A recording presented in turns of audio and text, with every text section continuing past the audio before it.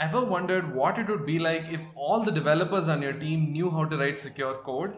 Imagine how much time you could save in security testing, reporting, and remediation if the apps you build have secure architecture, effective access control, and solid encryption for sensitive data.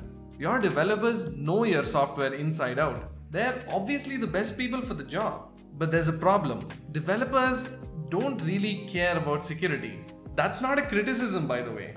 They already have so much going on that it's difficult for them to learn software security and implement it. You need to have somebody who's already a developer on the team, but who's also interested in security to actually get the other developers to take security seriously. Basically, your very own sleeper agent in the dev team. You need a security champion. My name is Anish Bhargav, and this is the first of a 3-part series on how to build your very own security champion program.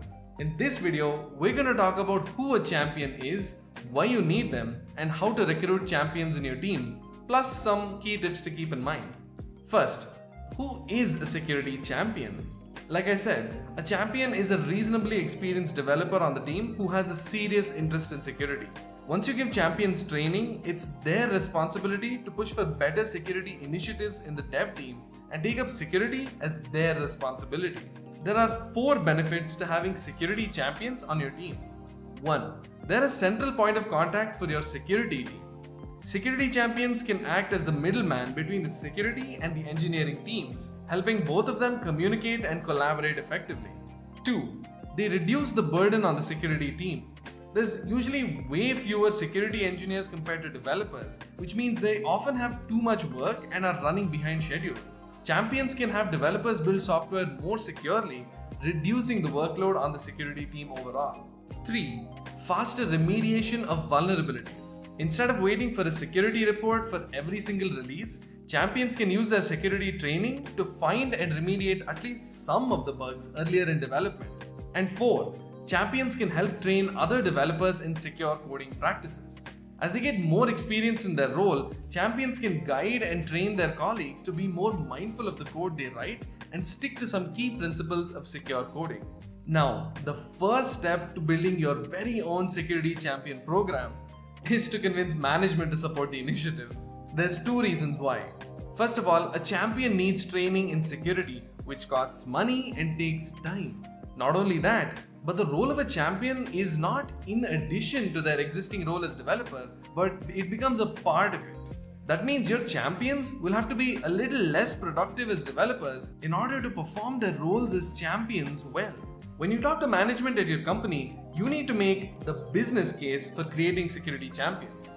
Champions can help increase the skill level of the entire team, making it possible for your company to take on more complex and lucrative projects. In addition, giving your clients the assurance of better security can help your company land bigger, better contracts with clients. There's another huge benefit. Champions can help your company grow their resources without increasing headcount. Instead of hiring new security experts, you can just train a bunch of your existing developers and equip them for security. It's important to get the approval of management to start your champions program because this new role will take time, money, and resources to set up and implement over the course of several months and continue maintaining over years. You don't want to be in a position where you're halfway through the program and a higher up makes you pull the plug because they never agreed to it. By the way, all this information and much more comes from our ebook, Building Security Champions, which you can download for free right now on AppSecEngineer.com. Link in the description. Okay, so now that you have the approval of management, let's start recruiting. Remember that a security champion isn't just any developer on the team. They have to actually be interested in security. But how do you identify a good candidate? Here's some tips. Start off by hosting some security talks by experts at your company. Observe how your team interacts with them and try to spot developers who go out of their way to ask smart questions or try to implement what they've learned at work or are being extra proactive about security. This person could be a great potential champion. Another tip is to just send out emails to the whole team, telling them what a security champion is, what the role will be like, and explain the benefits they'll receive. Tell them to approach you if they want to sign up. And finally, just go up to specific team members and ask them. If you think a particular developer is a good fit, ask them if they want to join and give them the marketing spiel. Now this is where you really need to put your persuasion skills to good use. First of all, be totally clear about what a security champion's role will look like. There will be a lot of interesting day-to-day challenges featuring cutting-edge technology, opportunities to problem solve, and collaboration between different teams in the company. But they'll also have more responsibility and maybe even an increased workload. You definitely don't want someone to sign up for the role only to quit in 2 months because they didn't know what they were signing up for. But there's an upside to this. Champions will get opportunities their colleagues almost certainly won't. For example, champions will receive hands-on training to become more proficient in security. They'll get a chance to attend and even speak at security conferences or events, and they'll be able to develop a unique set of skills that will help them advance their career much faster. And if management agrees, you could even offer monetary rewards or compensation to your champions. Let me give you a bonus tip on recruiting security champions. Ask them to opt in for the role for a full year every year. Once the year is over, they have to manually opt in again to continue as champion.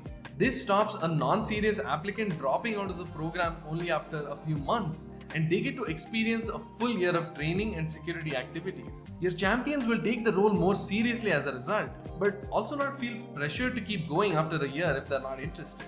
And just one last thing. Here's a fun idea to make your champions program more interesting. Design some swag. Start with designing a cute or funny mascot and put your designs on some t-shirts, coffee mugs and stickers. You can give these to champions when they join your program or keep them as rewards for when they complete training milestones. In the next video of this 3-part series, we'll be talking about what skills your security champions will need and even more useful tips. Get subscribed so you don't miss it. If you want to start training your champions in DevSecOps, cloud security, Kubernetes and containers and much more, check out AppSecEngineer. We've got nearly 1,000 courses, hands-on labs, challenges and secure coding playgrounds so your whole product team can learn how to build resilient applications on any tech stack. Check it out now with the link in the description and start learning today.